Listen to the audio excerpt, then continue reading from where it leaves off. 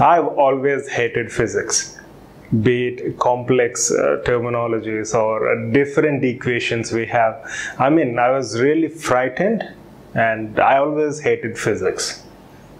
But after experiencing so many aspects in life, after having several equations, it's really fascinating to know how universe actually works. Still it's a mystery, and still we are trying to find out answers for the same. But I must say, physics is fascinating. Thanks to entertainment channels, thanks to our daily experiences, we are now able to love physics. In fact, I love physics. I hated physics, so I never understood the same during my childhood or during my high school. And now I love physics, so I feel like I'm getting it.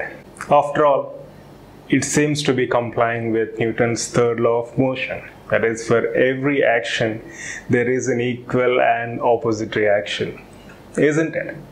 So in this video, we'll discuss Newton's laws of motion.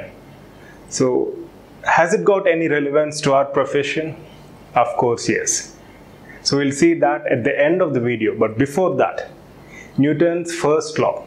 Every body in a state of rest or uniform motion continues to be so unless and until it is acted upon by a net external force. So this is law of inertia.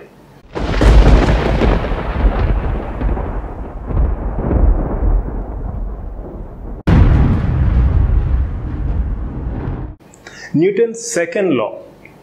So the acceleration of a body is proportional to the force acting on it and indirectly proportional to the mass of the object, that is F is equal to ma.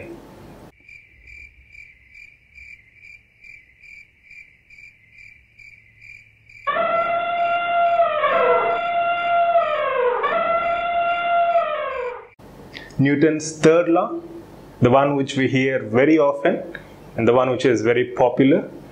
For every action, there is an equal and opposite reaction. If one object exerts force on the other object will exert equal force in opposite direction.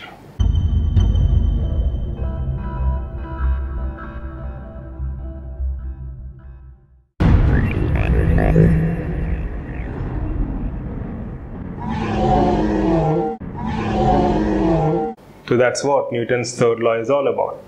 So these are some of the laws of motion, and you can find out for yourself the relevance of these laws with our profession in the form of equation in the description part of this video.